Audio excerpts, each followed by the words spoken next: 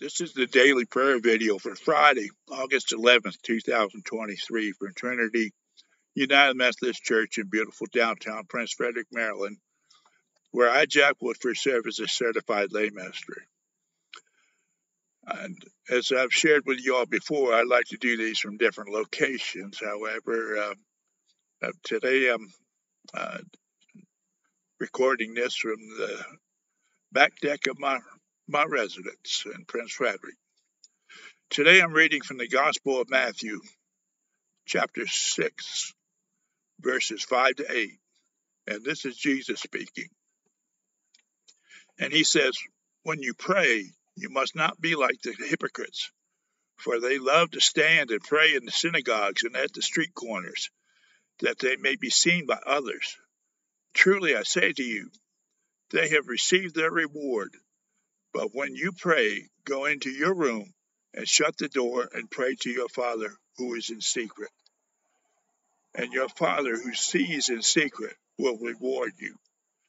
And when you pray, do not heap up empty phrases as the Gentiles do, for they think that they will be heard for their many words. Do not be like them, for your Father knows what you need before you ask him. Growing up, I remember hearing many people pray throughout my life in church. I would hear prayers said aloud. I remember Christians bowing at the altar of the church, praying for God to intervene in their circumstance. There were prayer groups that I remember being part of as well. As I reflect back on those many prayers I heard, I remember a wide variety of prayers that I overheard. Some of them were long, some of them short, some of them prayers were loud, and some were no words. There were simply tears shed, and it seemed as they poured their heart out to God. There were so many different types of prayers that were said. There's one thing that I learned about prayer through all of this. A prayer is individual. In other words, what you say for your prayer may not work for what I need in my prayer. Your circumstances are not mine, just as mine are not yours. We all face different things each day and need God to intervene. Well, Jesus gives us an example of prayer in the passage in Matthew. He gives some guidance that we all can take to heart in teaching. Jesus shares that we should not use vain repetitions. In other words, don't just say long, drawn out, repetitive things, thinking that will do the trick. Instead, he encourages us to be sincere and personal in what we say. Some people want to make prayer difficult. They believe there are key words you have to say or key repetitions that you should make. Instead, God wants to hear your heart. Tell him exactly what you are feeling. Share with him what you are experiencing. Let us pray. Father God, we know that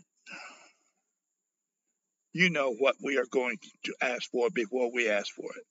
Father God, you know what our needs are better than we do. Father God, you teach us in Matthew chapter 6, verse 7. When you pray, do not heap up empty phrases as the Gentiles do, for they think that they will be heard for their many words. I'm one that likes to keep things simple. Today, I am going to ask those that are listening to or watching this video to join me in this prayer that Jesus taught us to pray like this. Our Father, who art in heaven, hallowed be thy name. Thy kingdom come, thy will be done on earth as it is in heaven. Give us this day our daily bread, and forgive us our trespasses, as we forgive those who trespass against us. Lead us not into temptation, but deliver us from evil. For thine is the kingdom, and the power, and the glory forever. Amen. Jesus tells us, do not make prayer more difficult than it should be. Whether or not the words come out perfect isn't being judged by God.